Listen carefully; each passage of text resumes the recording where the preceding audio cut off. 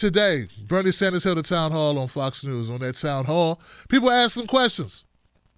One of the questions was about Joe Biden, what I just brought up. An actual person, I think she was a student at a university in Michigan, and she was asking a question about Biden's fitness. And she said, well, and I'm paraphrasing here, she said, well, Joe Biden, when I hear him answer questions, a lot of times he doesn't make much sense. What do you think about Joe Biden's inability to make sense when he talks? And Bernie Sanders was like, look, I'm not here to disparage Joe Biden. I don't want to make attacks on the man. That's not what I do. That's not how I roll. The host, the commentators, sort of pushed Bernie Sanders to elaborate a little further, and they played this clip for Bernie. You just said that 2 minutes ago. Are you forgetting what you said 2 minutes ago? Are you forgetting already what you said just 2 minutes ago? I think that Castro has some really legitimate concerns about, can he be someone in a long, grueling campaign that can get the ball over the line, and he has every right to call that out. There are definitely moments where you listen to Joe Biden and you just wonder. Are we afraid to say that a lot of his sentences don't make sense, that he's having trouble completing thoughts? Senator, your thoughts? I'm not going to go at that level in attacking Joe. Joe and I have, that's for people to decide. All I can say is Joe and I have very significant political differences. And I'm not going to be making, personal attacks on Joe. That's not what I do. But Joe and I, but Brett and Martha, I think, as you know, we have, Joe's been in the Senate and I've been in the Senate and the House for a long time. Joe voted for the war in Iraq. I led the opposition against the war. Joe voted for the Wall Street bailout. I voted against it. Joe has been on the floor of the House over the years talking about the need to cut Social Security, veterans programs, other programs. I have led the opposition to those cuts. Joe's views on women's issues. Joe has supported the Hyde Amendment, which would deny low-income women to use Medicaid funds for their own reproductive needs. I strongly disagree with that approach. So on issue after issue, even in terms of how we raise funds for our campaign, Joe has the support of at least 60 billionaires funding his campaign.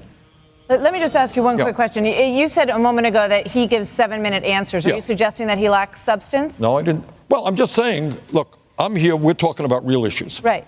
All right. And we can go on for 3 hours talking about them. If I'm going to give a speech to people, and that was at a rally or event that he held, I can't do it in 7 minutes. There are too many issues. There's healthcare, education, climate change, immigration reform, criminal justice reform. I don't know how you do that in 7 minutes. So all that I'm saying, Martha, is that I think as a candidate for president, you owe respect to the people, and you have to have the courage or the desire to say, hey, this is where I'm coming from. This is my view. You disagree with me? Fine. But I can't do that in 7 minutes of a speech. All right. You can't do it in 7 minutes of a speech. He can't just tell you everything he needs to tell you so that you can make an informed decision, so he can give you exactly what he feels that you deserve, which is a full accounting of where he stands on the issues that matter to your life. That's sort of what a politician, that should be a requirement of a politician. Now, I know a lot of politicians fall down on it. They do what is known as the ear fatigue, where they talk in circles until they run out the clock, which is something a number of these candidates did this last cycle. But Bernie's not one of those people. I mean, he tells you what he thinks, and then he talks a bit. But he gives you an answer to your question. But I want to go a little bit deeper here, and I want to just call it what it is. Here's the deal. I'm a person who sees it this way. Bernie, you're not going to be able to run this election or win this election being Bernie. I know it would be nice if you could. It would be nice if you could actually show up and demonstrate and talk about issues that matter and show where you're different, how you're different from Biden, how his voting record is atrocious on a number of issues, how it's not on the right side of history on so many things, whether it be police reform, criminal justice reform, legalizing marijuana, trade deals, war, a number of things, banking regulations, bankruptcies, Social Security, cutting Medicare, cutting Medicaid, cutting veterans. Like, there's a lot there. I mean, it's a whole lot there. I mean, there's so much there, Bernie, so much there that you're right. You should be able to just stay there and it'd be a no contest. If you were playing horse He'd have no buckets, and you'd be on the letter E like this. Kobe. And he'd just shake his head and walk off. He wouldn't even shoot the shot because that's the distance between you and him when it comes to policy. And who has the better policy? Your policy is well above and beyond his policies. Your track record well and above his track record. But that's not good enough because that's not the world we live in, Bernie. Yeah, I'm going to need you, Bernie, to join me in the world of reality. In the world where things ain't right. You already know things ain't right. And I know before you discount it, you say, no, Tim Black, don't tell me that. That's not right. That's not ethical. That's not what we stand for. That's not the way we built this movement. That's not how you build a revolution. Hear me out. We're depending on this. You already beat him in the court of who has best policy. You already beat him on the field of who's done more, who's been real, who hasn't been taking corporate money, who's been fighting for the people. You already beat him in the histrionics of where you stood on the issues when it mattered. You ain't been perfect, but you've been a far cry better than Joe Biden. So you already beat him where you needed to beat him. But see, that ain't how they keep scoring now. And it's too important for you to win. Because I don't want Joe Biden to be my president.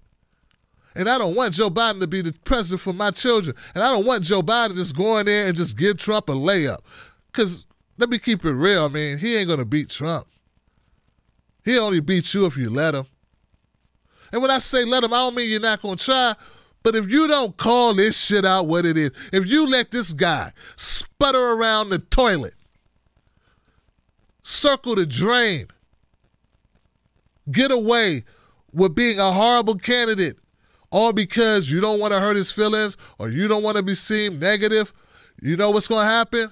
He's going to win, and you're going to have to campaign for him. And I would hate to see that. I don't think I can go through that again. Look, I'm going to tell you, I don't want to go through that again. You're going to have to call this man unfit. You're going to have to say this man is not equipped. You're going to have to change your entire tenor.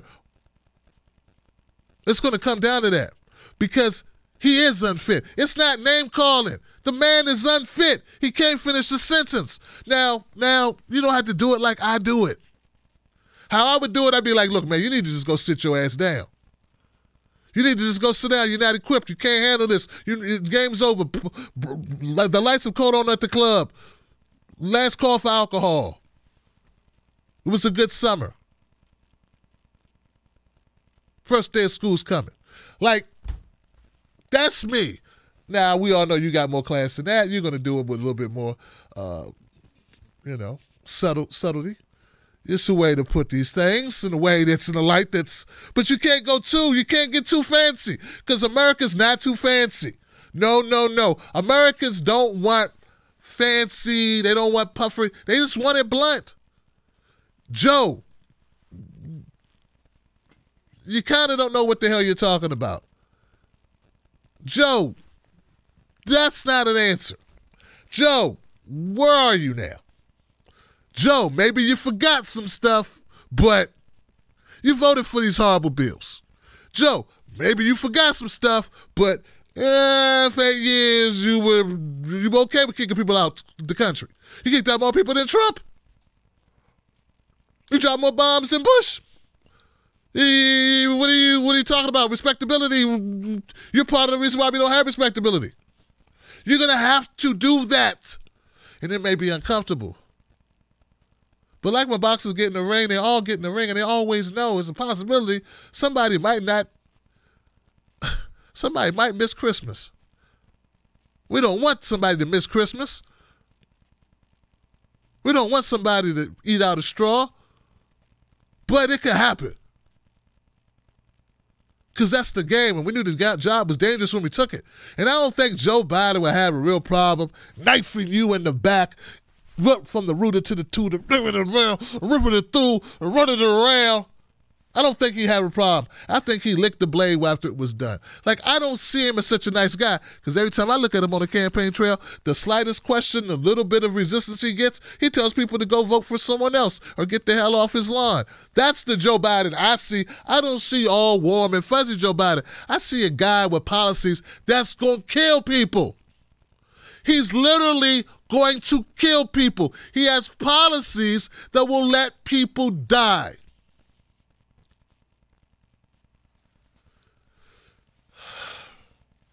Joe Biden, being against the policies that you're supporting. See, this is how I see it. The policies that you support in your campaign are so fundamental and so ethically sound, so humanitarian-based, that to oppose them, to me, is akin to wanting to kill people. Yeah, like if you don't want young black men to have the ability to go get an education that they don't have to go 40 years in debt or 30 years or 25 years in debt to get, then you are pushing them in this system of, and then you got mass incarceration, and you don't want to legalize marijuana, you are pushing them to a life of crime or streets or a combination of something that leads them down the path of either death, early, and then you don't want to give them medical care. You killing black people. They killing black people, Bernie. A humane person would just walk up and pop you in the back of the head. But no, these fuckers are killing us slowly. And I would love reparations, but they killing us, Bernie, and you gonna let them kill us because you don't want to be mean? No, be mean, yo. Be mean, because he's letting us die. 500,000 people, you say it. I don't need to preach, guys. Look, Bernie supporters, you don't have to agree with me. It's fine. We can disagree. I still love you, but you need to hear this shit. There are people down on the street every day. We care more about dogs than we care about people, okay? Don't be like Republicans and think every person who lives in a tent city wants to live there. They just don't want to work for a living. Or every person that's addicted to an opiate chose this life. Yeah, this is what they wanted. They always said, hey, I don't want to be a ballerina. I want to be a meth whore. This is what I want to do. No, I don't believe that.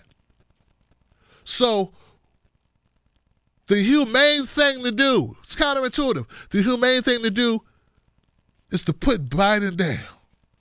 Oh, put him down. You can put him down slow. You can put him down softly. You can be gingerly about it. You can be, whatever you want to be. But he's got to go down because there can't be two nominees.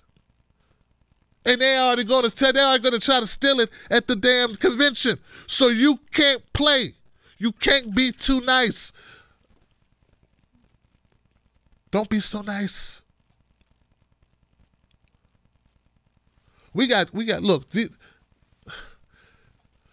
these other candidates who know that Biden's not the guy. Like, that Biden shouldn't lead. He shouldn't lead a course. He shouldn't lead a karaoke night. He shouldn't lead a line of people walking to the refrigerator. He should not lead anything.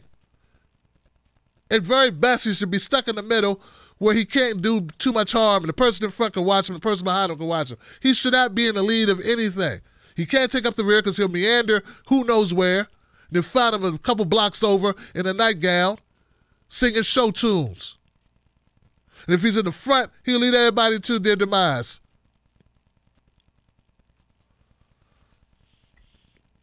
The bottom line is Joe Biden is not equipped, man, and these candidates know it. We got Kamala Harris coming out for Joe Biden. She know Joe Biden ain't right.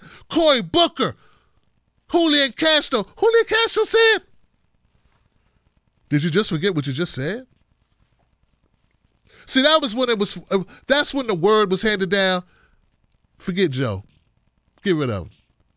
It's because they all follow a script, They're all following the words of whatever's handed down on high to them. At this time, when Julian Castro said this horribly true, when he made this statement that cut deep on Joe Biden, they were still operating under the concept that Joe Biden, they didn't want him. That they had somebody else to stop you. They didn't need Joe. When Cory Booker, backing up Julian Castro, said, you just wonder. you just wonder, like, can he take the ball across? Can he take the ball across the goal? Can he? Joe Scarborough, are we just going to sit here and pretend that this guy isn't nuttier than a Snickers bar? Are we just going to? I mean, this was the way they were talking, so they all know it. So, Cory Booker, who was horribly, like, supportive of Joe Biden, after knowing this, after being on the record of saying Joe ain't the guy, he goes today. Cory Booker endorses Joe Biden. Here they go at a speech that Joe Biden gave, thanking Cory Booker for his support, his endorsement. Look at Cory Booker's face as Joe Biden forgets basic shit he should know.